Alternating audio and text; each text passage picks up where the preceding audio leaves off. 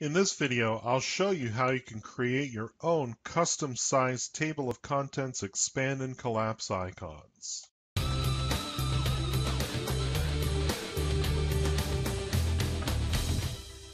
I've been developing a new template for a new client, and one of the things that I wanted to do was to use the inbuilt table of contents feature.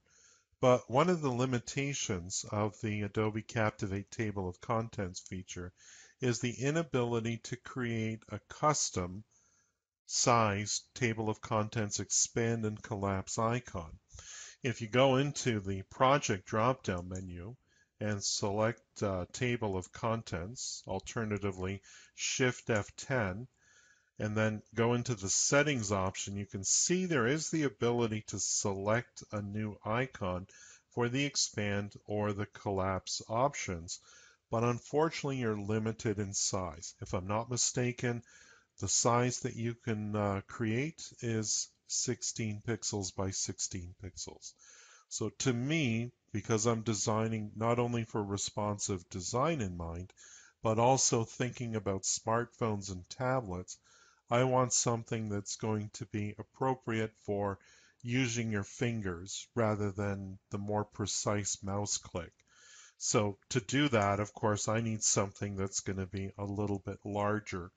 And rather than 16 pixels by 16 pixels, I've chosen a size of 48 pixels by 48 pixels.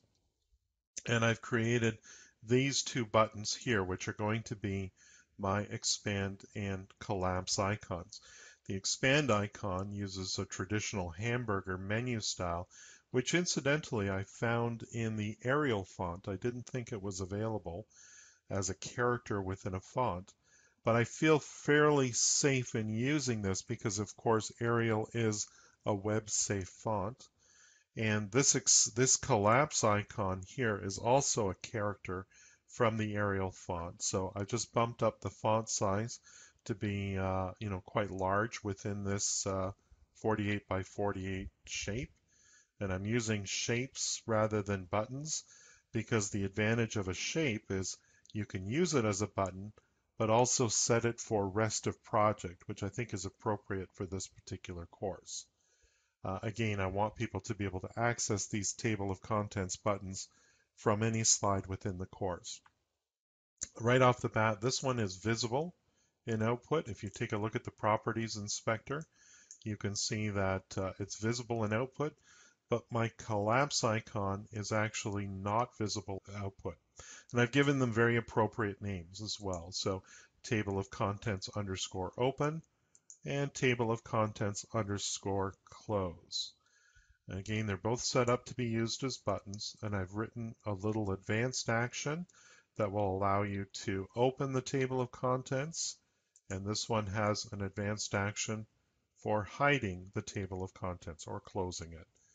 Both of these shapes, I'm using them as buttons, as you know, so I've selected the hand cursor, which helps users have a visual cue that the item is a clickable item. And I've also disabled the click sound, and that's simply because I don't like the default click sound.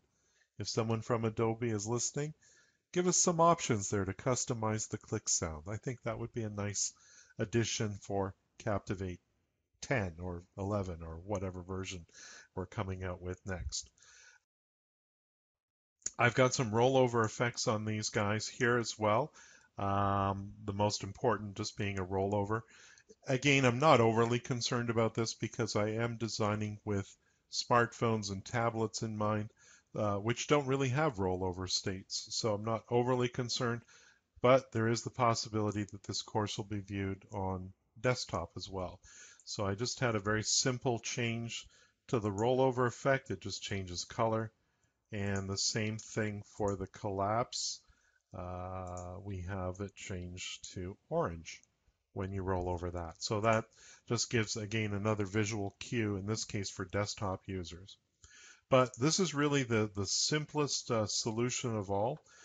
What I've done is I've actually replaced the icons that are built in with something called empty.png. An empty.png is a graphic file I created, 16 pixels by 16 pixels, that's completely transparent. There's no content within that icon image at all. And I've used it for both the expand and collapse icon. And simply because you can't get rid of these icons, I'm just replacing them with something that my users won't end up seeing. So again, completely empty icon so that the default collapse and expand icons won't be visible to the end user. And that's pretty much it. Let's take a look at the advanced action for the TOC open. If you go to your Actions tab within the Properties Inspector, you can see this Execute Advanced Action, and it's Open TOC, and we'll just open that up so you can see what's included. It's a standard action, so it's not even a conditional action.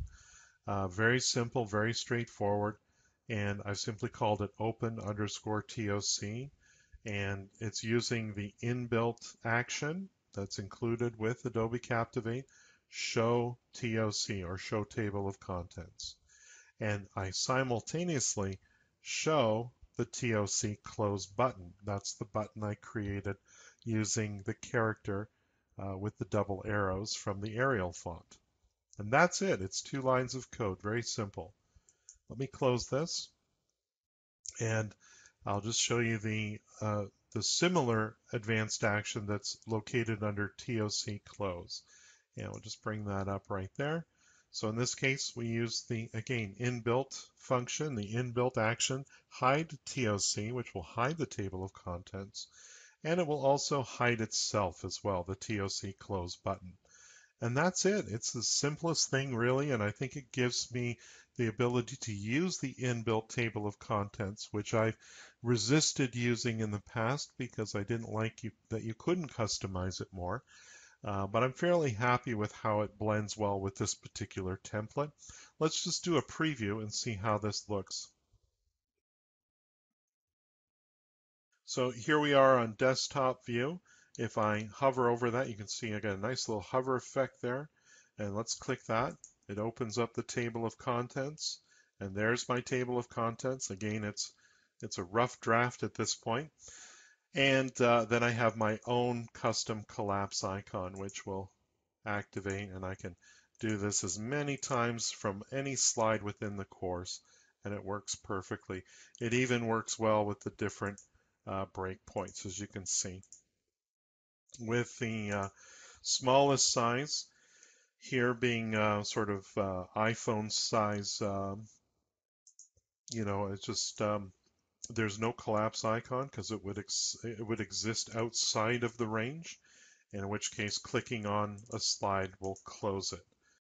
I'm pretty happy with how this looks, and I think it's going to do quite nicely for this particular template. Guys, if you like the videos that I produce for you, I encourage you to subscribe to my channel. And if you thought this video was useful or helpful, go ahead and give me a thumbs up.